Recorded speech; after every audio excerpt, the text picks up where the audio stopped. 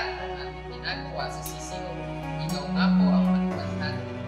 Ang iyong guidance ang aming susundin sa paglakad namin. Thank you, Father, sa CCO at sa lahat ng magkakasama namin sa araw na ito. In Jesus' name we pray. Amen!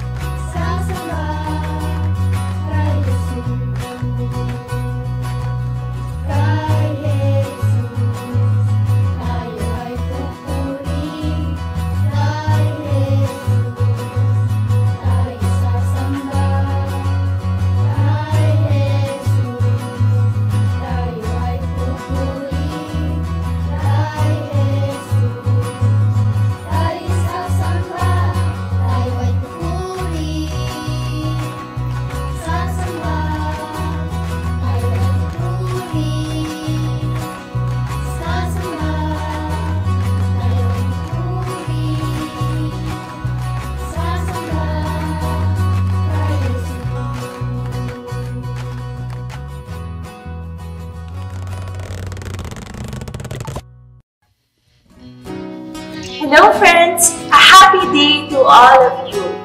Inawit niyo rin ba ang tayo ay pupuri kanina?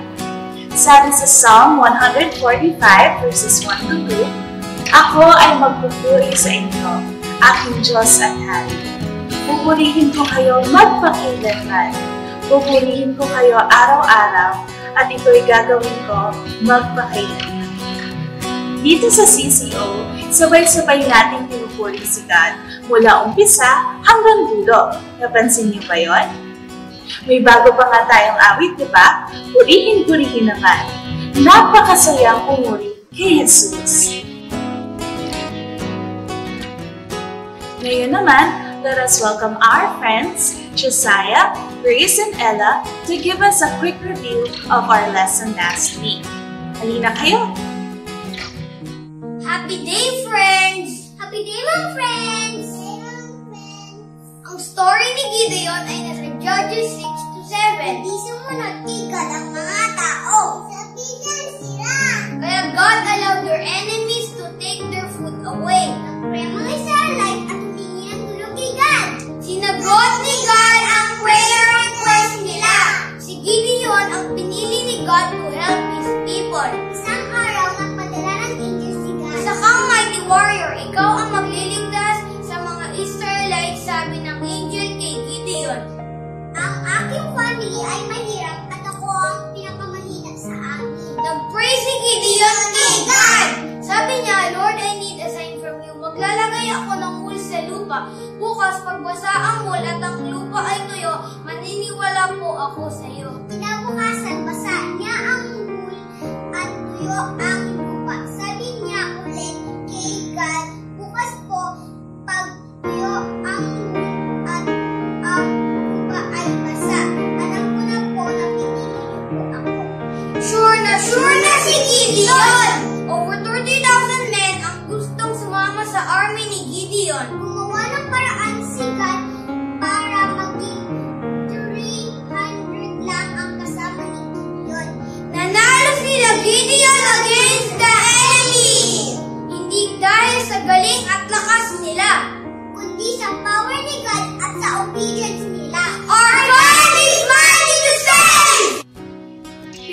so much, Kuya Josiah, Grace, and Ella. Hallelujah! Praise the Lord! It's time to march. Time to run. Time to swing your arms, Left, right, up, down. rotate your neck, Let's do the punch. Do it with us as we pray, sir. Side, now. Let's go!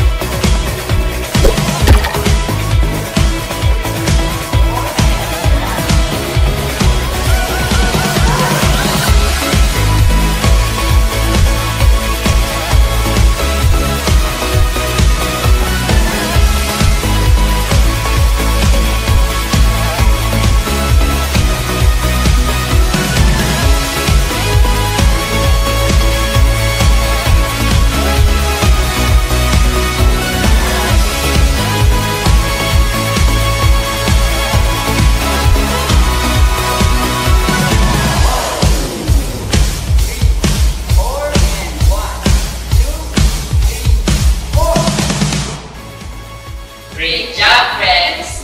Tandaan, piliin natin na makita ang kabutihan ni Lord. Bye! Anak! Kuya! Sabi sa news, malinsangan pa rin daw ang panahon. Oo nga, Kuya. Ibig sabihin nun, kahit maulan, mainit pa rin.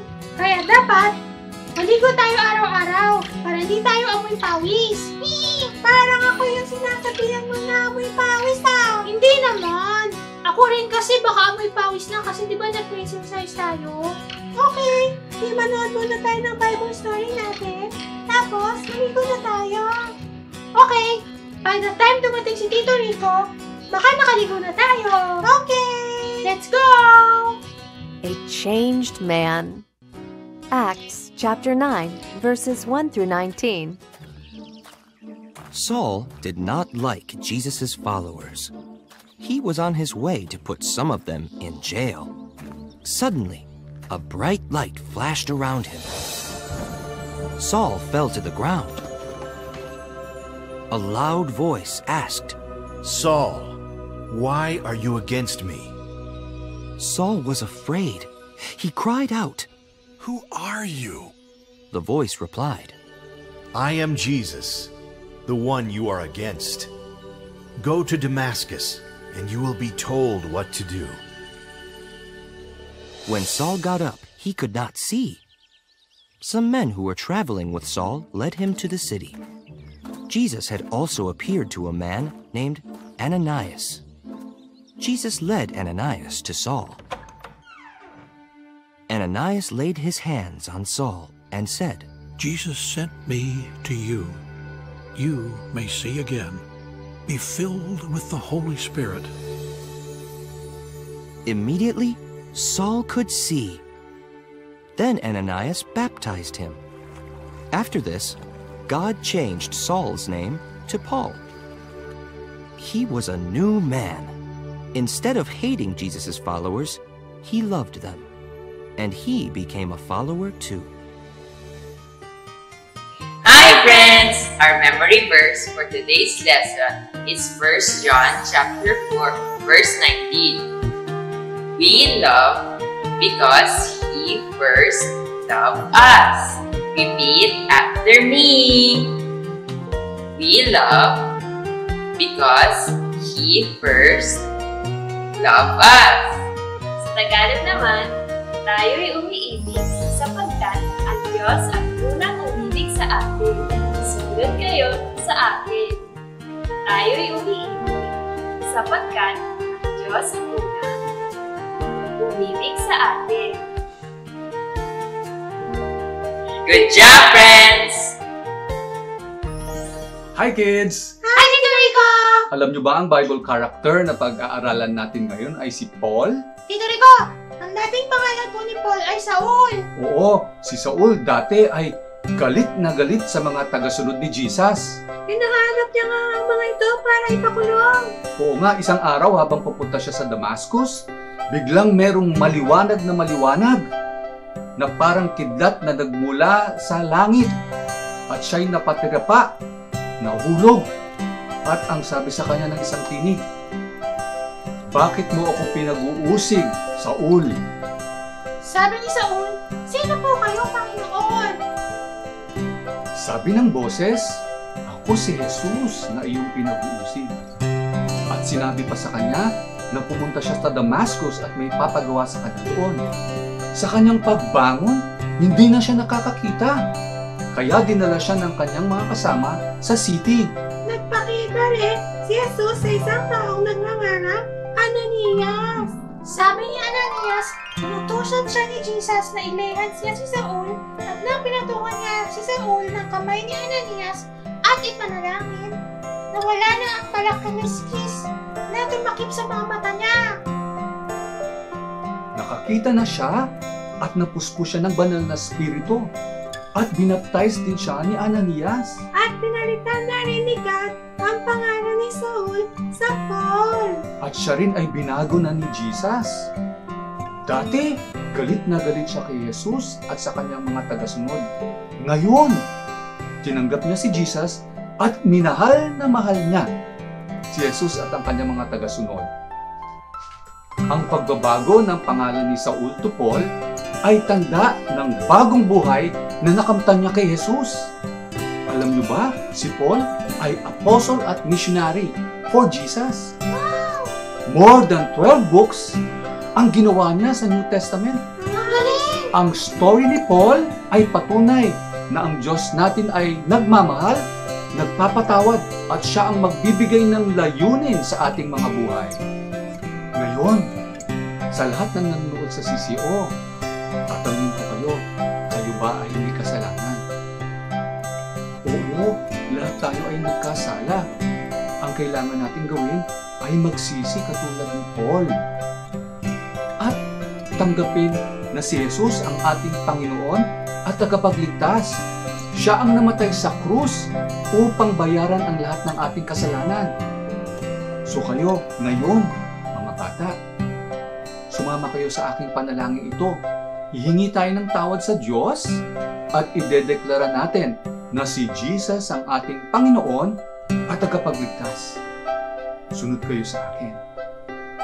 Ama naming banal, ako ay isang makasalanan. Ako ay isang makasalanan. Patawarin po ninyo ako Patawarin mo ninyo ako sa aking mga kasalanan. sa aming mga kasalanan. Ngayon, Ngayon, naniniwala ako, naniniwala ako, nananampalataya ako nananampalataya ako kay Jesus. kay Jesus. Alam ko po Alam ko po na siya ang namatay na siya ang namatay sa krus sa krus para pagbayaran para pagbayaran ang lahat ng aking kasalanan. ang lahat ng ating kasalanan. Salamat po Salamat po sa binagong buhay sa binagong buhay at sa buhay na walang hanggan at sa buhay na walang at sa hanggan, iyong pangako at sa iyong pangako na hindi mo ko iiwan na hindi mo ako iiwan at hindi mo ko pababayaan. at hindi mo ako pababayaan. Thank you, Lord. Thank you, Lord. In Jesus' name I pray. In Jesus' name I pray.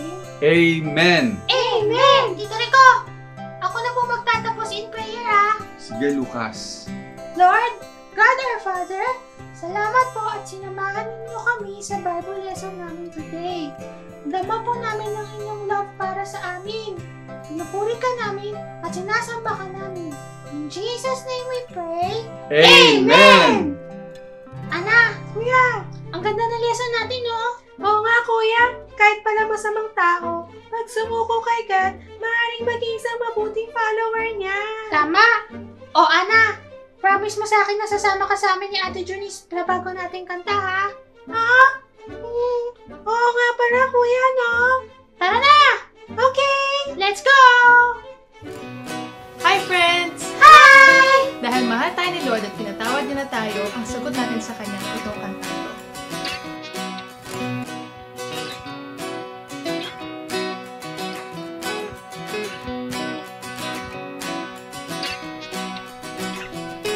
Purihin, purihin, dapat kang purihin. Ikaw Jesus ang aming Panginoon. Purihin, purihin, dapat kang purihin. Ikaw Jesus ang aming Panginoon. Karapat-dapat kang itanghal sa aming buhay. Karapat-dapat kang sambahin. Karapat-dapat din, ikaw ang mahalin. Ikaw ang naunang mahal sa amin. Purihin, purihin, dapat kang purihin. Ikaw Jesus ang aming Panginoon. Purihin, purihin, dapat kang purihin. Ikaw Jesus ang aming Panginoon. Ang lahat ng tubod sa iyong luluhod, ang lahat ng labing magsasabi, ikaw lang ang Jesus, ang Panginoon, ngayon at sa habang panahon. Purihin, purihin, dapat kang purihin. Ikaw Jesus ang aming Panginoon.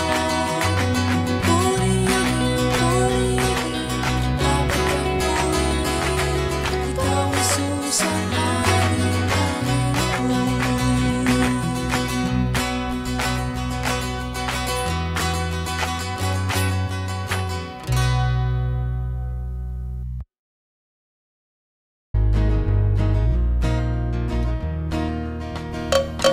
Kain natin ang imahinasyon, talento mula sa Panginoon. Regalong binigay niya sa atin, kaya't ating gagamitin. Hi! Ang kailangan natin for today's activity ay paper, scissors, glue, and coloring materials.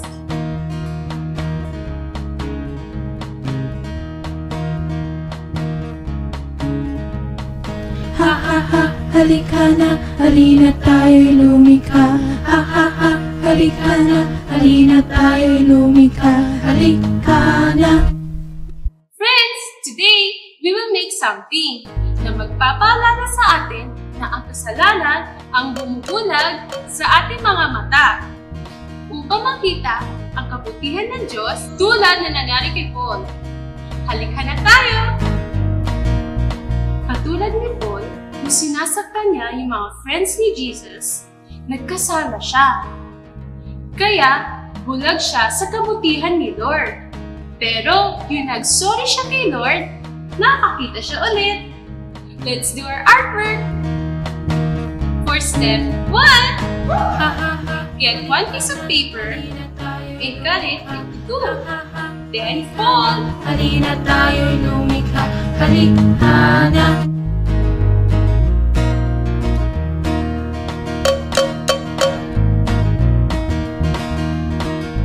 Gawin din natin sa isa.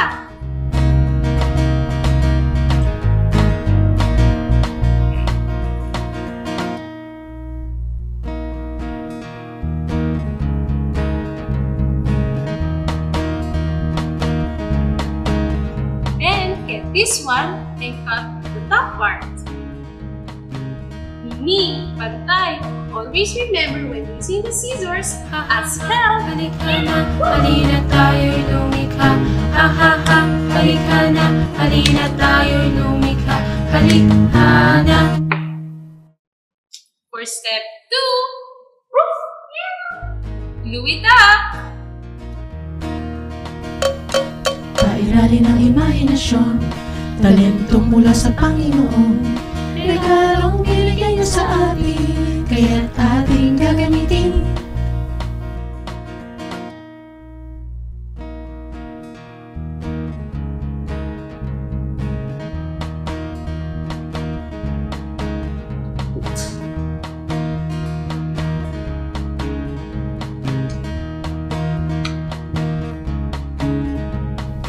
Ha ha ha, halika na, halina tayo'y lumikha. Ha ha ha, halika na, halina tayo'y lumikha. Halika na. Pairalin ang imahinasyon, talento mula sa Panginoon. Regalong binigay niya sa atin, kaya't ating gagamitin.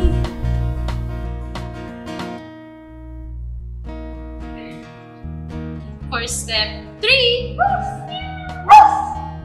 it's time to draw ball.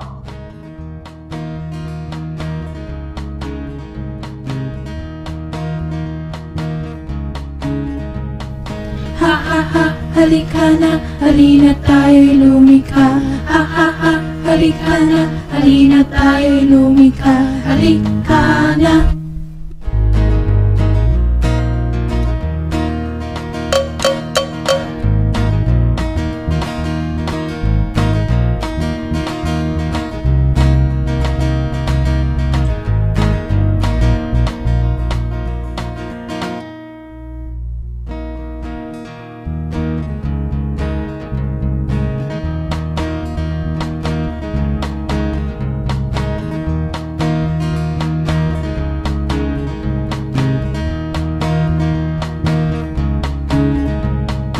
Ha ha ha, halika na, halina tayo'y lumikha. Ha ha ha, halika na, halina tayo'y lumikha. Halika na.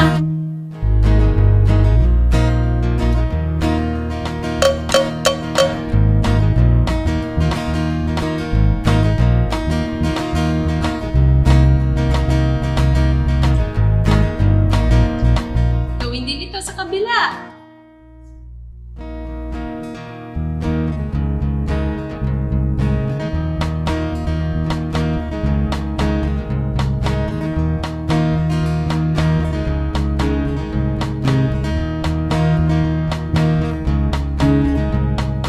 Ha ha ha, halika na, halina tayo'y lumikha.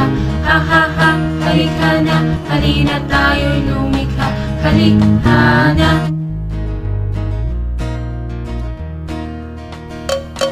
Pairalin ang imahinasyon, talento mula sa Panginoon. Regalong binigay niya sa atin, kaya't ating gagamitin.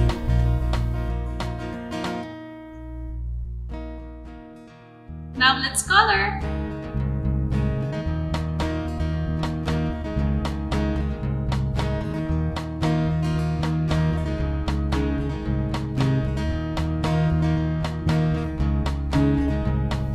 Ha ha ha, halika na, halina tayo'y lumikha. Ha ha ha, halika na, halina tayo'y lumikha. Halika na.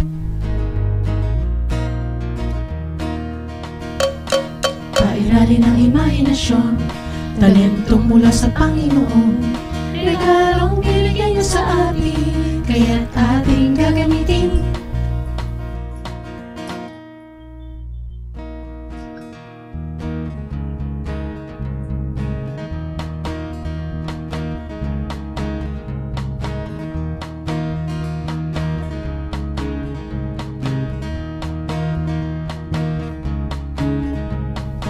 Ha ha ha, halika na, halina tayo'y lumikha.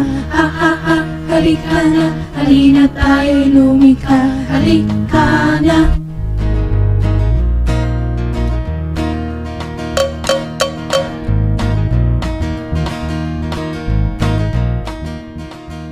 Now, let's put it all together.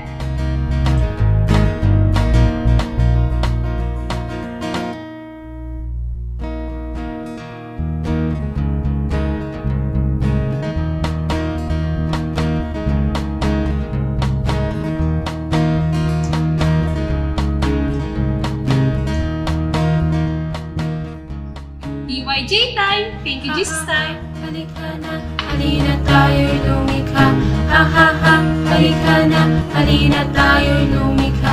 Halika na.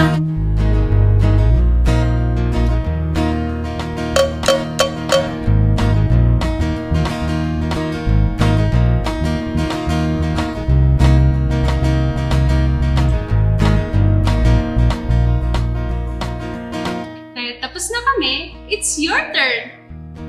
Once you're done, don't forget to take a selfie with your work and post it in our Facebook page, Children's Church Online. Muli, ako si Ate Jen, nagsasabi, God is good all the time. Bye! Halika na, halina tayo'y lumikha. Ha ha ha, halika na, halina tayo'y lumikha. Halika na. Thank you, Jesus, for another episode of CC. Thank you rin sa lahat ng nakasama naming mga bata, moms and dads, even titos and titas, at mga lolos at lolas, at ang aming teachers. Since online pa rin tayo, friends, remember to send your offerings kasabay ng inyong mga parents o kahit sinong adult na magpapadala ng kanilang tithes and offerings sa church. Let your light shine for the Lord every day. God bless us all.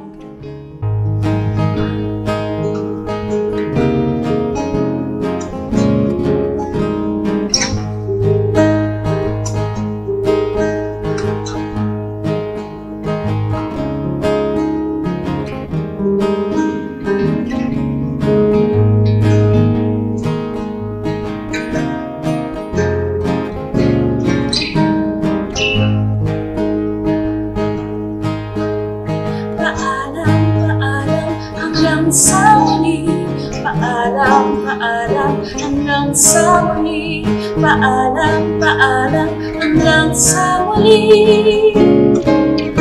Hanggang sa muli, friends!